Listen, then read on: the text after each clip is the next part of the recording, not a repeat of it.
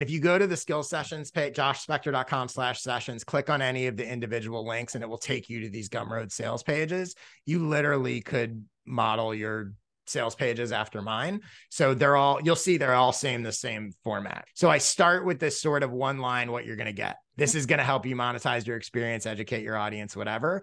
Then I have a little description paragraph of this is what it is. It's a 75-minute video, an expanded one-liner, basically. Then this will help you section. These are the results, right? So not the features, not what this is, but these are the results. You're going to get this. And it should be the things that they want. They want to monetize. You're going to monetize your expertise. You're going to generate recurring revenue.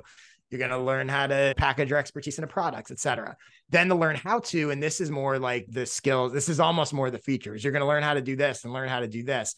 Again, first section is what you're going to get from what you learn. And second section is what you're going to learn. How I came up with this system. So this is where you can get into your credentials. Again, you don't have to use this exact terminology, but that's basically what this is, right? It's saying it's based on my experience building a product that's generated 6 figures, blah, blah, blah. This is the credibility piece, right? I want them to know like why I know. I've personally used these tactics, include examples of how I do it, blah, blah, blah.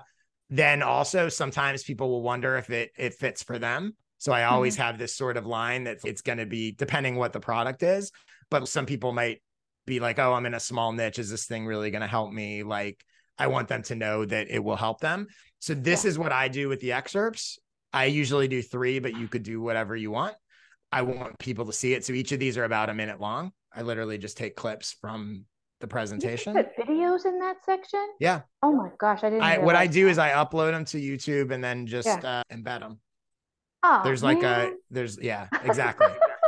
And then I put my testimonials down here, right? Comments from people who have seen it. Oh, that's amazing.